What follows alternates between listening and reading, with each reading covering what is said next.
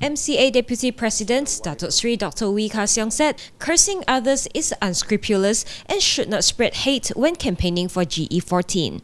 Dr. Wee said this after a video emerged on social media, which shows a group of people praying for misfortune and physical injury to befall 6 top Barisan Nasional leaders. He is among the 6 who is mentioned in the video. I became the target since day one. So to me, it's not a surprise. I don't think we need to resort to such, low class of politicking and cursing people.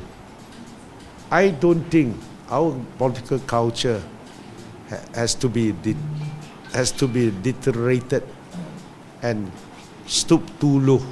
The clip titled Rakyat Mengadu shows a group of people praying with joysticks while the song Amazing Grace plays in the background. Describing the video as evil and political motivated, Dr. Wee said those involved have insulted the religion and the Chinese culture.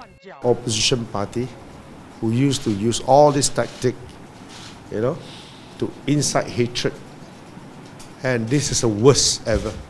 Dr. Wee also said he and his wife Jessica Lim were not disturbed by the video. The incumbent Air Hitam MP said this on Friday after visiting the residents from Kampong Baru Lamli in Yongping, Johor.